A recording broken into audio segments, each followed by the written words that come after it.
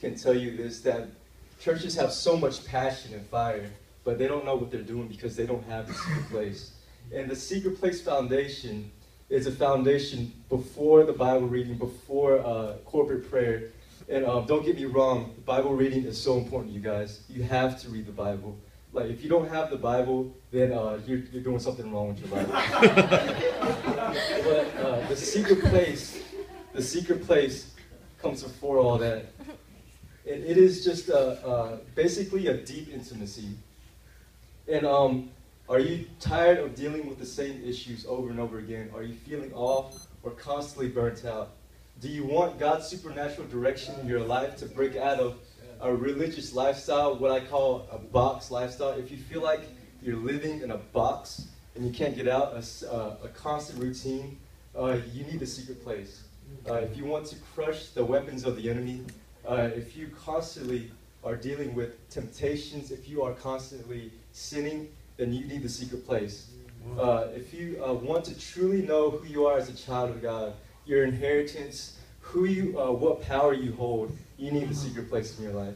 So, yeah, read the red. If you said yes to any of these, you need a secret place. All right. All right. So this is the definition that I came up with. This is still a work in progress.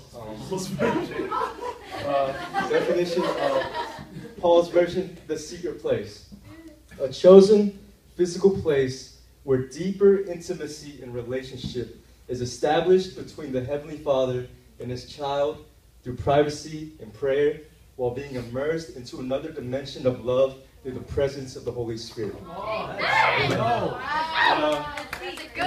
can see the important words are read.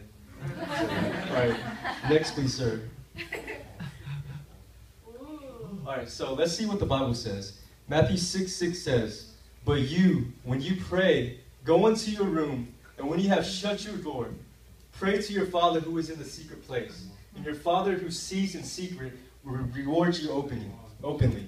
Amen. All right, let's just break this down. But you, when you pray, who is Jesus talking to? Me. Yeah. But in the context of the chapter before that, this is the Sermon on the Mount, right? The Beatitudes.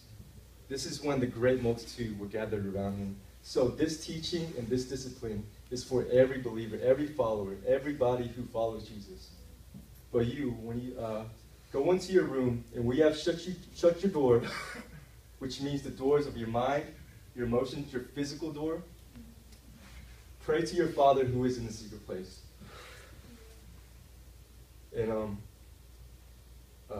that's obviously the most important part of this verse. Your Father is in the secret place. And to establish that kind of intimacy. There's something weird about the secret place, guys. And I can testify to this, that there's a spirit of adoption in the secret place. Come on. It doesn't say, anybody else is in the secret place but the Father. If you know who the Father is, then you know who you are, because you are a child of God. You are a daughter and a son of God, and your Father is a secret place. So, why wouldn't you want to go in there all the time? No, seriously, man, this is so good. All right, next please, sir. All right, so to break it all down and to simplify it, basically, the secret place is a place of prayer for you and you only. I would like to think it as almost like a selfish time, but, the Father wants to have selfish time with you.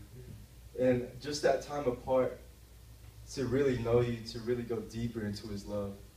And this is not your traditional QT. You can't, I don't even know what QT is. Like, what is QT? Like, yeah, coffee shop Bible. That, I love coffee shop Bible though. It's like being a social Christian, but yeah, it's not your traditional QT, because this is something way too private to be doing in the open. Like, what goes down in the secret place stays in the secret place, and only the fruits of the secret place should be going public. Wow. Right. your time set apart is basically your time set apart to share intimacy with the Father. And don't get it twisted, guys. Secret place prayer is way different than intercession. Although it can, when you practice this prayer, it often turns into intercession. But for example, say you go to early morning prayer, you pray for 2 hours, come back at night, pray for 2 hours. You still need to have that secret place prayer in your day. Like, you are not done unless you have the secret place prayer in your day, because that is completely different from anything else. All right, next please. All right, now we're in the water. We're sowing the seeds. All right. The sowing in this context of the secret place, it just basically means giving your time to the secret place. And the passage that goes with this is Galatians 6:7-9. It says, "Do not be deceived. God is not mocked. For whatever man sows, that he will also reap. For he who sows to his flesh will of the flesh reap corruption. But he who sows to the Spirit will of the Spirit reap everlasting life. And let us not grow weary while doing good, for in due season we shall reap if we do not lose heart." Amen. Amen. So the Bible promises that whatever you sow, you shall reap. Next. And so basically what this means is, do not listen to the lies in the secret place. Because when you get alone and when you're at night on your knees, you're gonna hear the lies. And it's gonna sound a little like this. This isn't doing anything for me. This isn't doing anything for my life. This is a waste of time. This is a waste of effort. I should go to sleep. All right, we need to just kind of like rip the mind of this generation apart. Because this generation is built off of instant gratitude. We just want to feel good, and whatever feels good, it's what we need. So we need to begin to think of prayer in more of a long-term sense. It's really cultivating. Your life is a garden. You're really cultivating your hidden life. And this entire presentation is based off of Secrets of the Secret Place by Bob Sword. Come on, And, Bobby. Yeah, Bobby. And, and this quote I found was so profound. It says, "What we sow today will require an entire season of growth before results are manifest." And as you really take this in, if you keep on sowing and sowing and sowing, on the same day you are not going to reap your fruit. You have to go through a season of sowing, of complete tilling before you see the fruit. And then if you think deeper about this, if you keep on sowing and sowing and sowing, and you reap your fruit, but you sow while you reap your fruit, then your life is going to start changing, guys.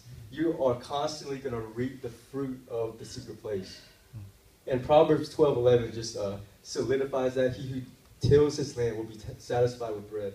So yeah, till meaning that preparing, preparing. I don't even know any synonyms, but yeah. All right, next please, sir. Oh, it's hard to read. Oh, sorry, I forgot to change the font. It's, all right, you can read it. All right. Yeah. All right, guys.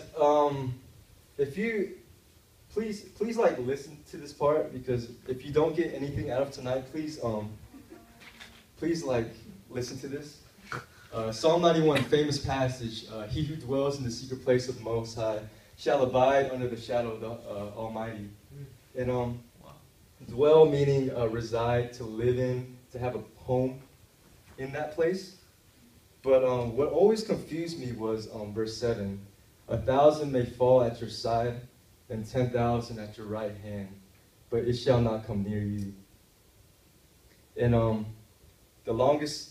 I was confused for the longest time what this meant, because you can really take it into a lot of perspective, but I think I found out through this book. It says 1,000 may fall at your side and 10,000 at your right hand. What it's talking about is you and your brothers that are going into battle, that are going into a war. All right, and 1,000 of your brothers are getting killed, they're dying. 10,000 at your right hand, but it doesn't come near you. And why is that? It's because of verse 1, he who dwells in the secret place. So Psalm 91 is not talking about anybody but the secret place Christian.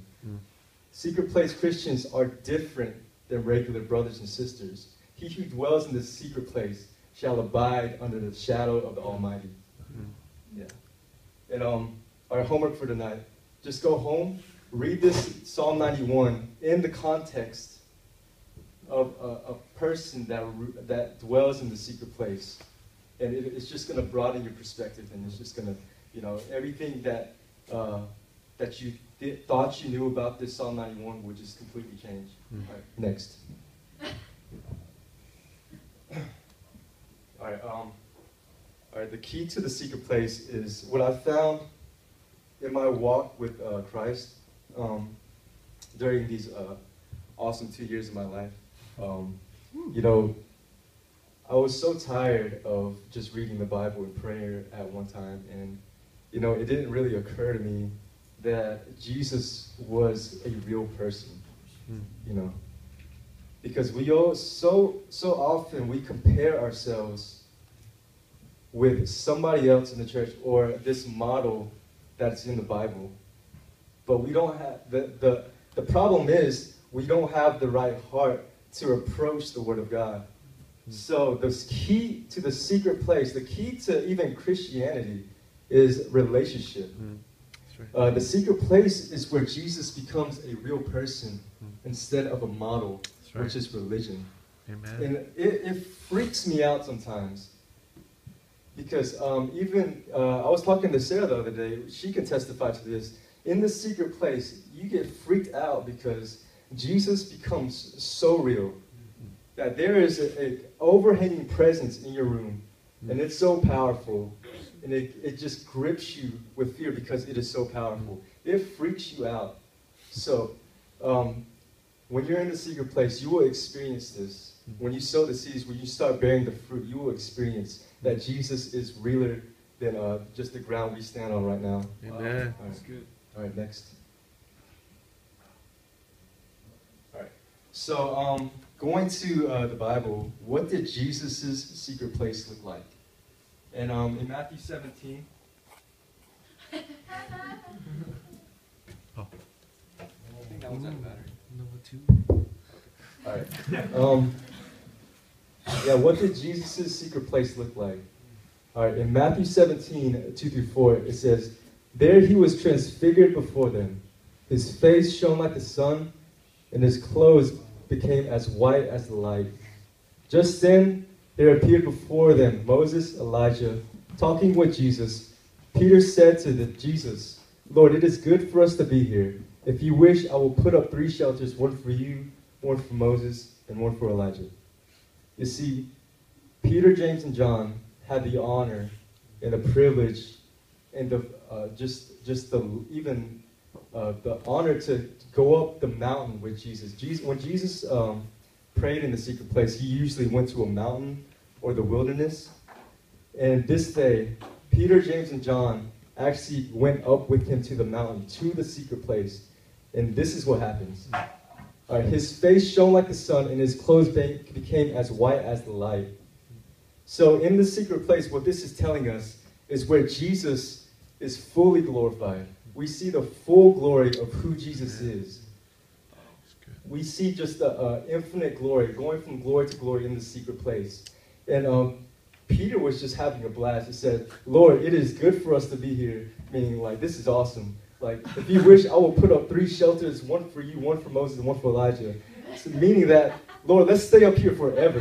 Like, let's not go down the mountain. Like, you know what I'm saying? That's good, yeah. Yeah, this is where Peter wanted to stay because there was so much glory in this place. Yeah.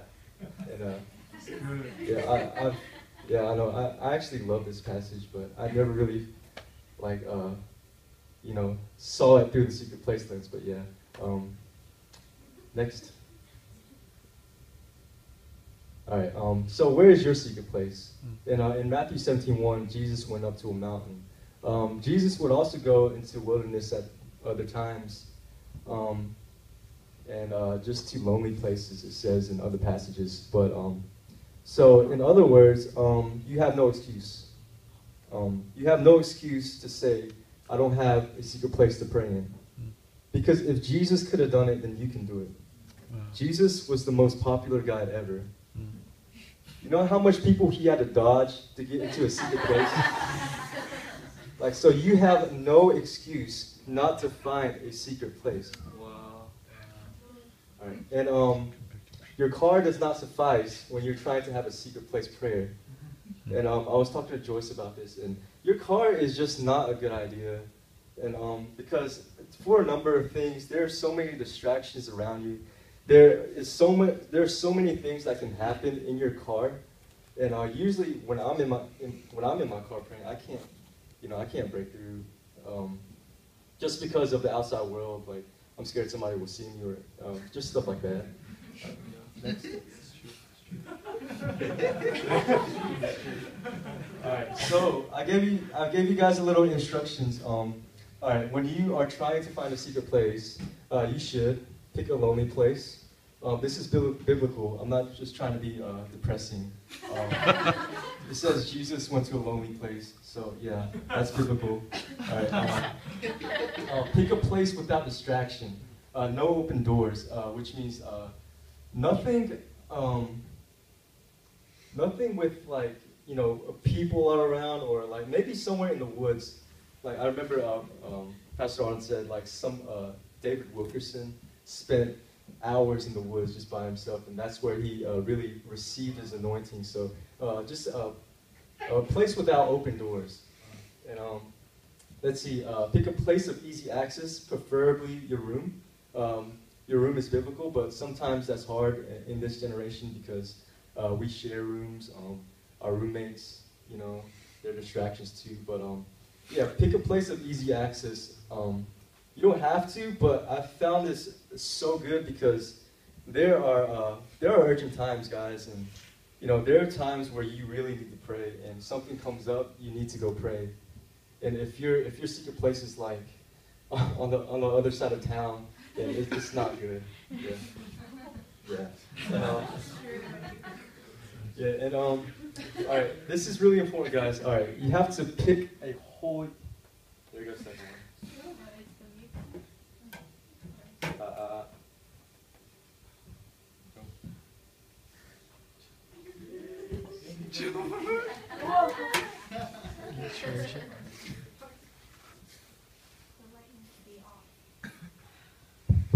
Okay. All right. So the last one is really important, guys. All right. You have to pick a holy place. And what I mean by this is there cannot be any, well, you can, but there cannot be any open doors to sin in the secret place. You can't just go in prayer and spend time with the Father and then turn around and start sinning in the same place, because that just destroys the spiritual atmosphere. And that's why your car is not a good place for the secret place, because if you just have the best prayer of your life in your car, and then somebody like cuts you off and you start cussing, you start fussing and stuff like that, that totally destroys the spiritual atmosphere of that place. So keep it holy. All right, next. All right. So when should you go to the secret place? It should be every chance you get. Because once you start, you just can't stop, man. Like, you have to make it your #1 desire to grow in intimacy with Jesus. And I tell that to you guys right now, but as you start doing this, as you start cultivating your time with Jesus and your time with the Father, that's going to be your ultimate goal every day, is to spend time with Him. It's not going to be forced, but it's just going to be so good that you want every chance you get with Him to be in that place, to be in private.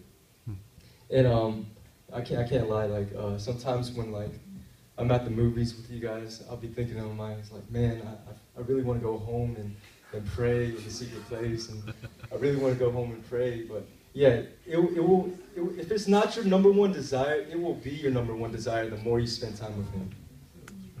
But you have to be wise about this. This doesn't mean to live in your secret place 24/7. Jesus says to go, so we have to go. But I think of the secret place as a place where of recharge, of just just alone, quiet time with the Lord, and just be wise about this. And if your secret place is in the forest, don't go out at night. There's bears and stuff. Yeah, me and Joyce were talking about this. Yeah, there's all kinds of stuff in the forest. So be wise when you go to your secret place. All right. So yeah, and also a side note that all right, you are gonna be closer to God through the secret place prayer. You are going to be closer with Him. But in order to go deeper and closer still is to obey Him. And whatever He tells you, you have to do. You have to obey Him. He says, those who obey me, you love me. So you have to, God's going to speak to you more, but you have to obey it in order to be closer to Him. All right, next.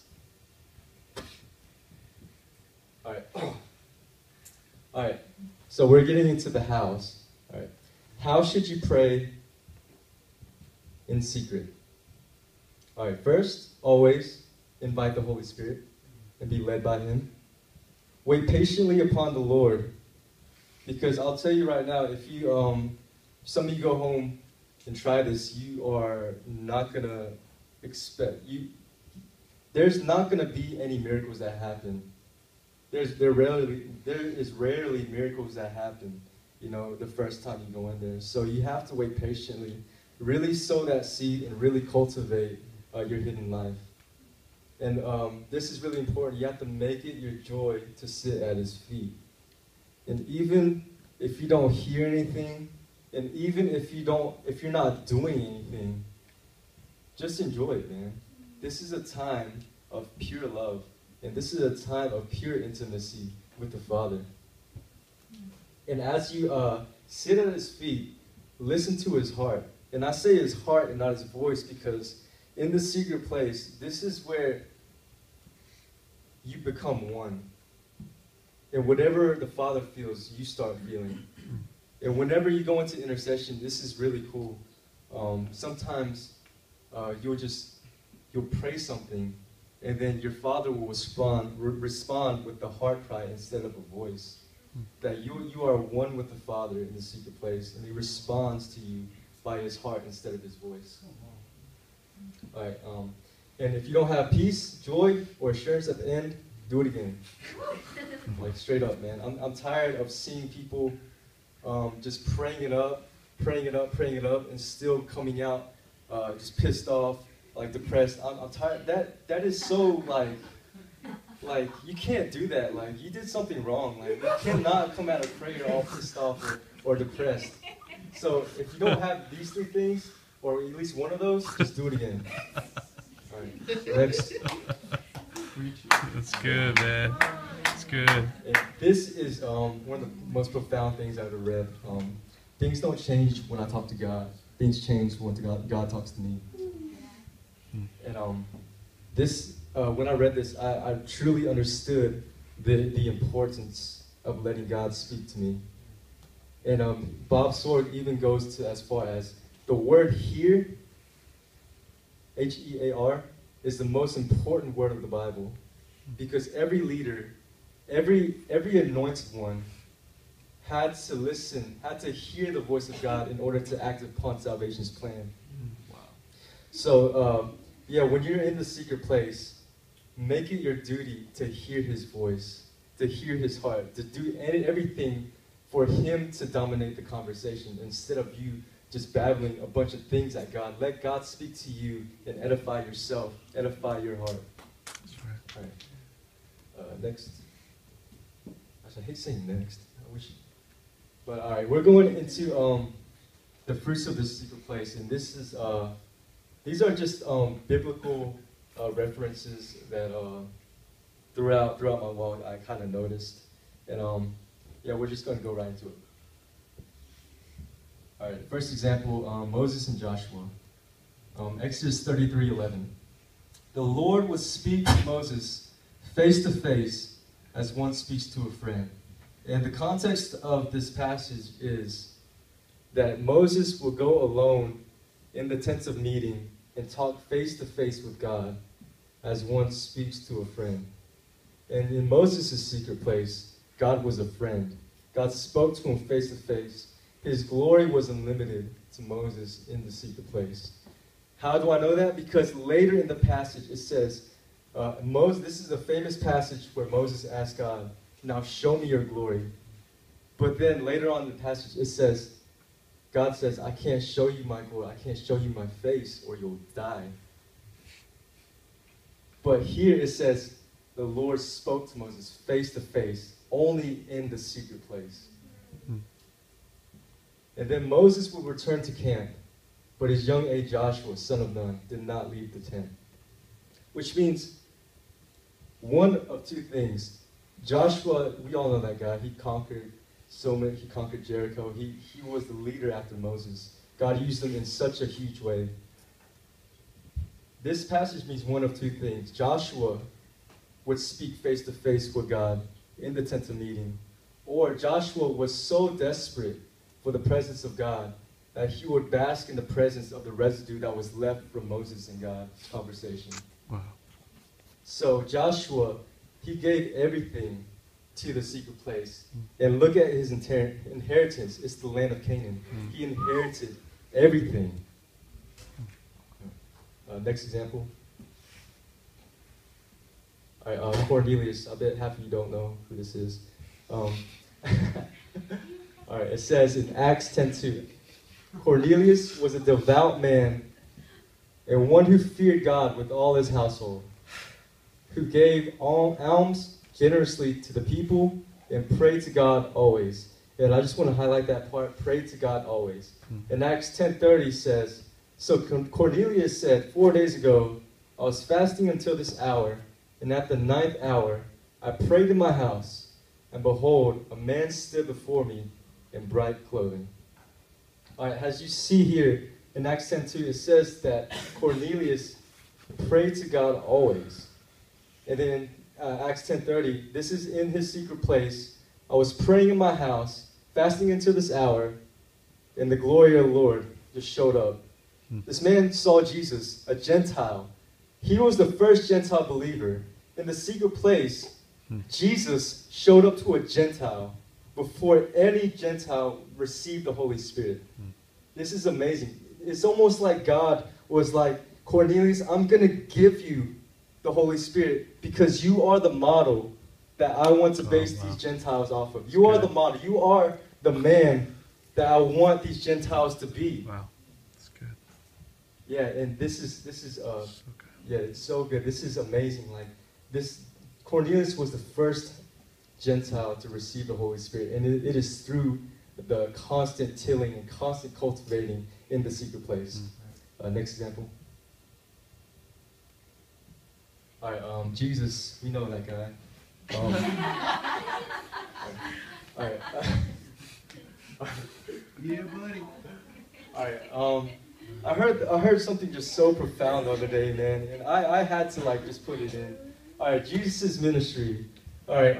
John 5:19 says, so Jesus explained, I tell you the truth, the Son can do nothing by himself. He does only what he sees the Father doing. Whatever the Father does, the Son also does. And I heard this in some old guy at IHOP. It was just so profound. It says, man, you think, he was talking to a seminary professor. He's like, what do you think Jesus' ministry was? And he said, of course, it's preaching, teaching, and healing. And then he was like, no, you're wrong. Jesus' ministry was prayer.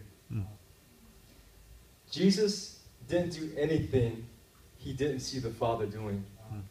And how can Jesus see what his Father is doing without spending time with him in that secret place?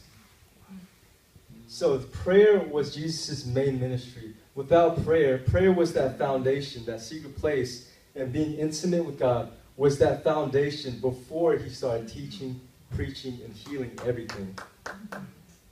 And in Luke 6:12-13, now it came to pass in those days that he went out to the mountain to pray and continued all night in prayer to God. And when it was day, he called his disciples to himself, and from them he chose 12, whom he also named apostles. And as you see in verse 12, before Jesus decides to pick a people that will change the world, that will change the face of the earth, that would just fall into salvation's plan. He came and prayed on the mountain, and he prayed to God all night.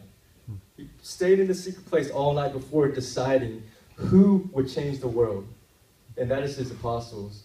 And so I just want to add, if you're going through anything in your life right now, or any big decision you're going through in your life right now, the best place to get an answer is in the secret place. Because the Father knows you. You are his son, you are his daughter. And he is your Father. He knows you. And if you're going to choose or decide something that's going to change, that you think is going to change the course of your life, you need to you need to go to the secret place.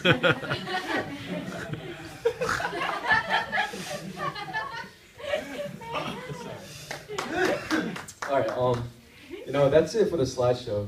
And but this,